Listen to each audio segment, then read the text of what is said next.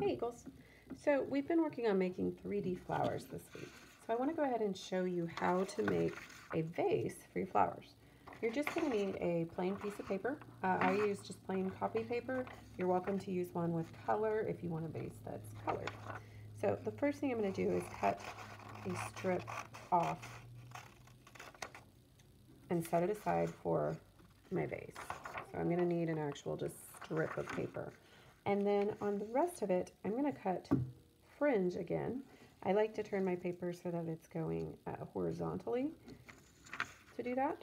And I make those strips I'm cutting about 1 inch apart, and I leave it so that it's about halfway down the paper. I don't want to go all the way to the bottom because I want to have some room for my vase as well here.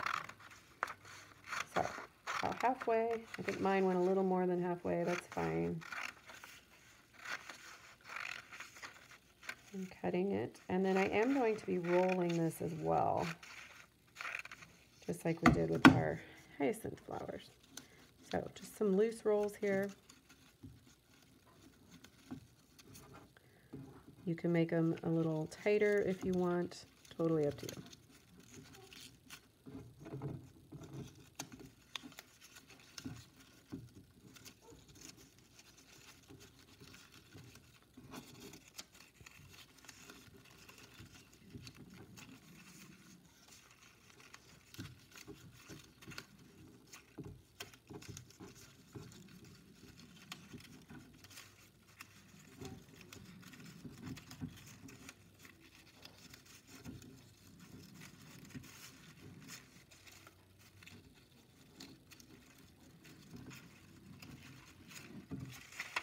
Okay, now that I've got it all rolled out, I'm going to glue these together like so. So I recommend using a glue stick, but if you don't have one, glue bottles work just fine. That's what I'm going to be using today. I do think glue bottles work better. So liquid glue works a little better at making things stick. However, when you're working with 3D items, sometimes it is a little difficult to get it to stay together correctly.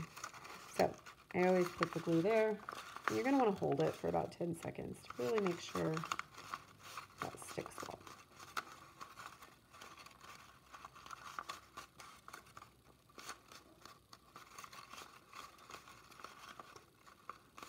I don't want it falling apart on us before we even get our flowers in there. Okay, so you should have a shape like this. Looks like kind of a funny chef's hat. And we're going to take the strip that we made, and we're going to end up gluing it around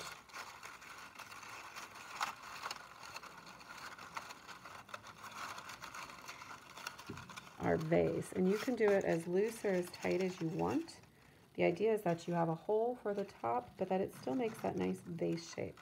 So I've got mine in about this range. I'm going to put a dot of glue on there. Hold it down. Once again, you want to hold it for a little while to really get that to stick well. And you guys can choose. I use just white paper for this.